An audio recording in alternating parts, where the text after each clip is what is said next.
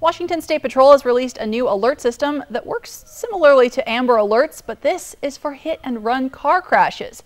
Troopers tell us they're hoping it will help track down those suspects faster. This will be a process that's much more immediate. It's not a press release that's written hours later or days later. It's an alert that goes out as quickly as possible, within minutes, hopefully.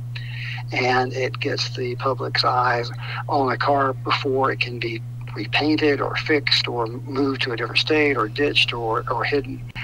This alert system was authorized by the state legislation earlier this year, went into effect today. It sends an alert to your phone saying the type of vehicle involved, the make and model, or possibly where the vehicle was last seen heading.